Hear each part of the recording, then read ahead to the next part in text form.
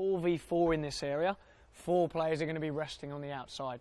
The keepers will always play in the goals, but there'll be different conditions on each game. We mixed in with a lot of small-sided games with different conditions. So most of them were 4 against 4 with outside men, but for instance, for the first game we played with a high offside line to make the teams stretch each other out, so then you could try and open up and play through.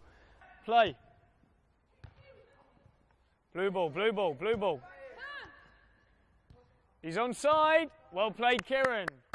Well done. Use that offside line. Stretch the play. Finish, Dan, finish. Good finish. Play. Stay high, Chris. It's probably you. You're the highest. You'll have to stay up there. Stretch them.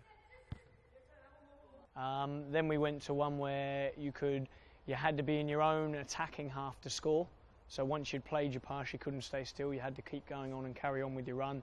Everyone had to go forward. Can also use that as a fitness exercise as well.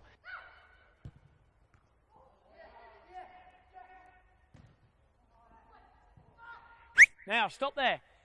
The rule is what? You've got to all be in the half. So if you're struggling for your team to get in and it's still building up a play in there, what might you have to do? You can't really play, you can't play forward quickly and early though, can you? You might have to be patient, start again with your keeper, let them get your shape, then you can build in.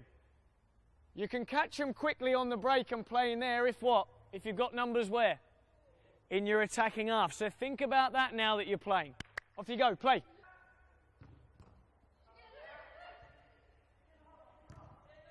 Clever, play. Whoa, was he in? Must have been close.